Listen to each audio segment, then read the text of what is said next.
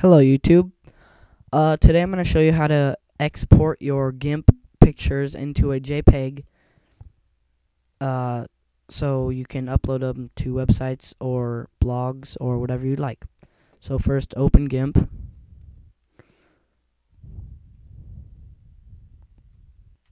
And I'm just going to make something random real fast here. You can have whatever you'd like. I'm just going to draw something stupid. Alright. So we got my awesome image here. It's totally cool. Okay, what you're going to do is you're going to go File, Save As, and then you're going to get Image, Save Image. Here's where everyone is usually don't know what to do.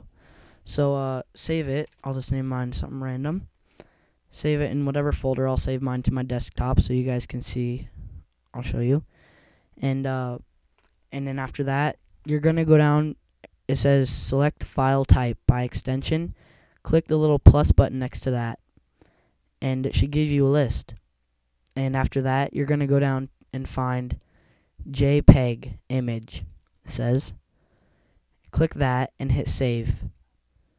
After that, another window should pop up. You can choose your quality. I'm going to leave mine how it is. And hit save. And you have successfully saved a JPeg image from GIMP. And I will show you the image that I just saved and I just drew. Here's my image that I just drew for you guys.